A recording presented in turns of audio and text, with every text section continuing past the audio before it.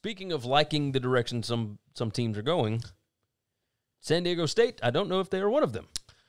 Yeah, they definitely took a huge step backwards last year. Yes, the Aztecs under Brady Hoke, 4-4 last year. They went 10-3 the year before that with Rocky Long as the head coach. Win total this year is 6.5. The over juiced at -105. The under juiced at -125. So they are expecting 6 wins, not 7, in this spot, as the bookmakers expected. Schedule, there's some toss-ups here. There's some games that, the entire front 6 returns on defense. There's a lot to change over in the secondary. That's going to be kind of an issue. Obviously, still running that 3-3-5 that Rocky Long ran, but doing it with defensive coordinator Kurt Maddox. And the defense is what kept them in games. I was going to say the defense is what they've got. Yeah. This is what they lean on. Yes, the offense struggled in 2020, number 119 in efficiency. That is not good. Quarterback position, still after spring, still up for grabs.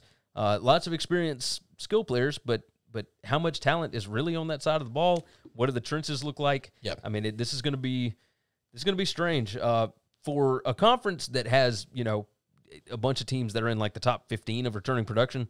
San Diego State is number 98, bringing back 70%. Now, typically that would be really good, but 98 in the country, that's not great. I'm going to go under the 6.5 here. Hoke, I used to be a believer in Brady Hoke. Yeah, I'm not going to kill him for last year. I'm not fully out on him yet, but it's a weird COVID year to try to bring in a new offense. Yeah. He's not an offensive guy.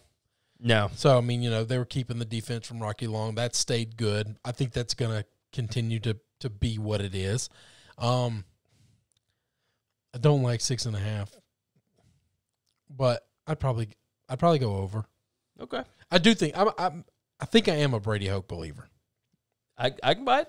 I mean, I'm obviously not confident in it, but I think they'll take a step forward. I think there are some other teams that'll take a step back.